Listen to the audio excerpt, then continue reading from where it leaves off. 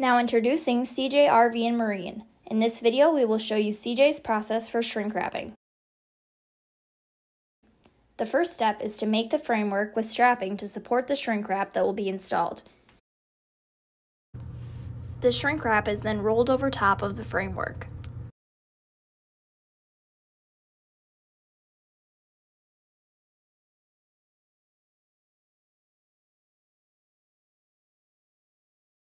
Next, the wrap is trimmed and tucked around the strap that has been run around the perimeter of the boat. Protect your boat from rain and snow, animals, and debris by shrink wrapping it for the off-season. Then the seams are welded and sealed using heat. With the temperatures dipping below freezing, serious damage can occur to engines and plumbing. It is important to then strap the shrink wrap to the trailer so that the wind doesn't get underneath during storage. Holes are punched into the area on the perimeter reinforced by tape and the straps are tied.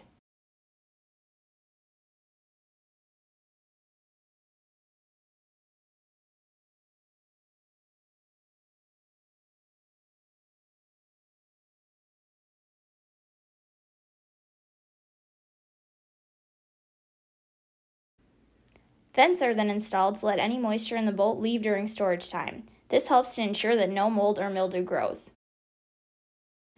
One of the final steps is to reinforce the sharp edges with tape so that they don't poke through.